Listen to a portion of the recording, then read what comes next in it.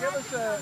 Look, you know I never say I'm confident what the Congress is going to do, but I feel very good about it. I've spoken to a number of the members. I spoke to McConnell. I spoke to a whole bunch of people, and it feels good. We'll see when the vote starts. And look, one of the things that I hear some of you guys saying is, why doesn't Biden say what a good deal it is? Why would Biden be saying what a good deal is before the vote? You think that's going to help me get it passed? No. Number two, I spoke to Erdogan and congratulated Erdogan, and he still wants to work on something on the F-15s. I told him we wanted to deal with Sweden until I get that done, and so we'll be back in touch with one another.